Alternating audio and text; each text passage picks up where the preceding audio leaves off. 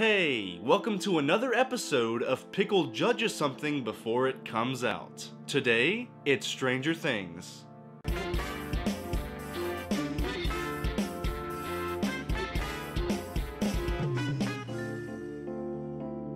Alright, to be clear, I have seen Stranger Things. I watched the first season twice, and the second and third season one time apiece. We have not seen season 4 yet, so yes, I could be wrong about all of this. But everything that I'm saying here is based off of the direction this show took from season 1 to season 3. And from the looks of the trailer, season 4 is going to be even more of the same. So what is my problem with this show? Oh, only that it completely jumped the shark.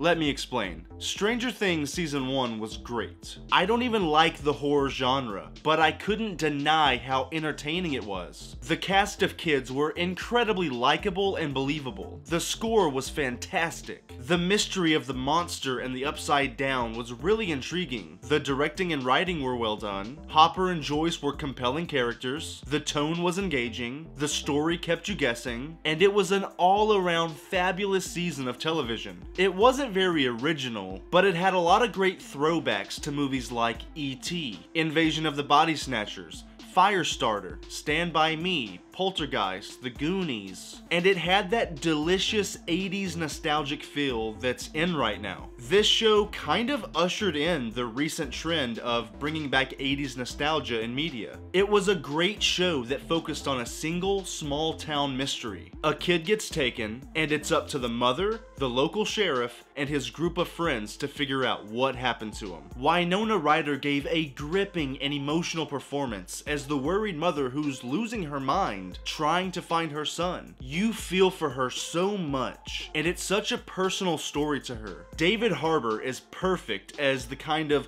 schlubby and careless cop who kind of just goes through the motions until he's thrusted into this case. And his character turns out to have some real depth that gives the story a real emotional punch. The kids are all well cast, and it was fun to see them all band together to figure out how to save their friend from this other dimension. And the story of Eleven escaping her test facility and finding a real family within the group makes for a great side story that wraps everything together in the end. It was a tightly written, focused show that knew what it wanted to be. It was a coming-of-age sci-fi horror, and it will go down in history for how good it was. Or at least how it affected the pop culture zeitgeist. It established the Upside Down, an alternate dimension that has all these demonic monsters in it. It set up so many questions. Where did it come from? What does the Hawkins lab want with it? Are Demogorgons just opposite versions of people from our world? Are there other monsters in there? When did they get there?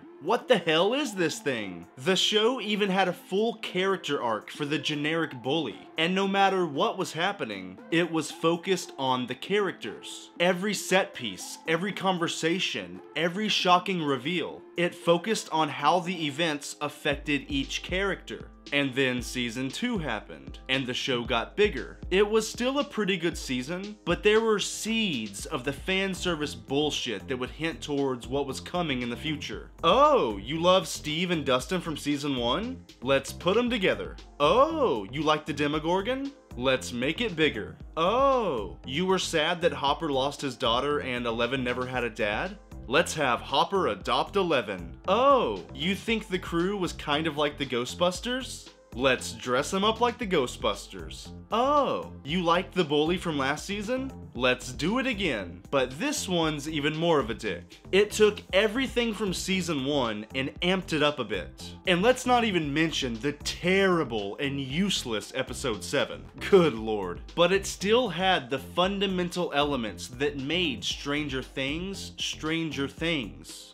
Then season 3 happened. And while it's also an enjoyable season of television, it jumps the shark hard. It takes the bike from E.T., finds a shark in the ocean, and jumps right the fuck over it. It's no longer Stranger Things to me. It has morphed into something else completely. It started as a sci-fi horror show about finding a missing kid. Simple and straightforward. Now it's a full-blown action comedy where they have to infiltrate and fight evil Russians. What?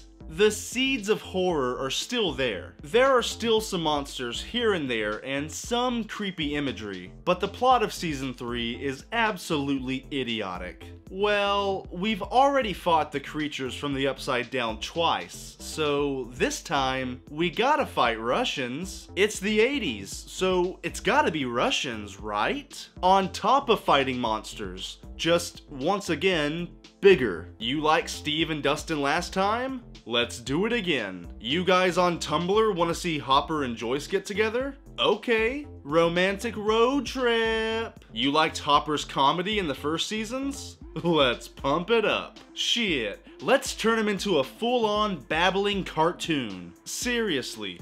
This was the season that completely lost me, and it made me realize that this show has completely lost the core of what made it popular. Hopper was a great and compelling character in season 1. He had a humorous side to him, but he was mostly a serious character when he needed to be. But they think that just because he was funny sometimes, he needed to be losing his sanity this season. He's having a mental breakdown in almost every episode, and it got annoying after a while. He was almost unrecognizable from the man I fell in love with years ago. Seeing the damage of a lonely man who's lost everything is compelling to watch. Seeing Hopper's eyes bulging out of his head because he thinks Will wants to fuck his daughter is not compelling. And the show jumps the shark because it forgot about the DNA of Stranger Things. We're 3 seasons in, and we still barely know anything about the Upside Down. I'm convinced that the writers don't even know what it is, and they'll never explain it. We'll just keep seeing people trying to harness its power, and the crew will have to take them down.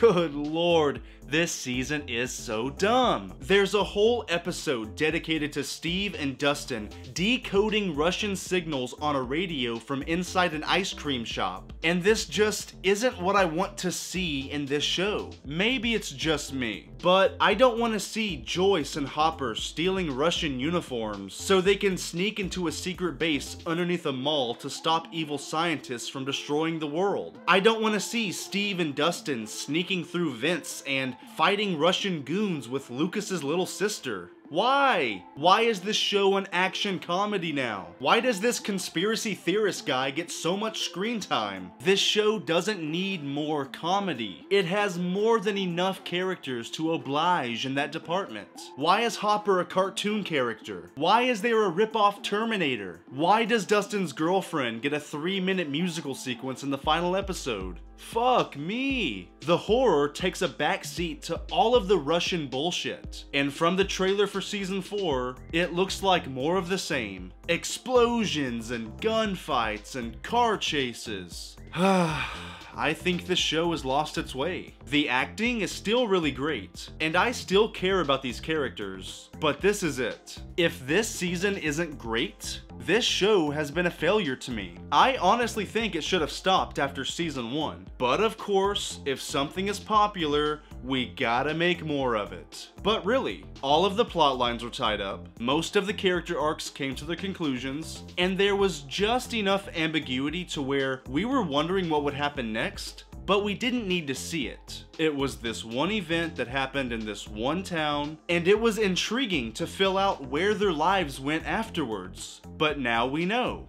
They go on to fight Russians. Cool. And on top of all of that, Hopper's sacrifice at the end, one of the best moments of the season, means nothing because he survived. This is now a comic book universe where no one dies. They probably found a loophole to where the explosion sent him through the Upside Down to the other end of the portal, and now the Russians have him. So yay, we're gonna get more Russians. Oh, this is just silly at this point. Compare the tone and feel of the first season to the third. Just look at the dip in quality. And maybe this is just a show that evolves and changes genres throughout the series. Okay, I can accept that. I just don't want it. I will reiterate, this should have ended after season 1. And that's just my opinion. They have taken this show that was a huge success for a specific reason and transformed it into something else completely, to the point where it's almost unrecognizable now. And if you like it, good on you. I just personally don't like the direction they're going in, and I am not excited for season 4. I think the showrunners and everyone involved are just chasing the memes at this point, and they are forgetting why people fell in love with this show in the first place. But I could be wrong. I hope I am. Let me know in the comments what you think, and until we meet again, peace out.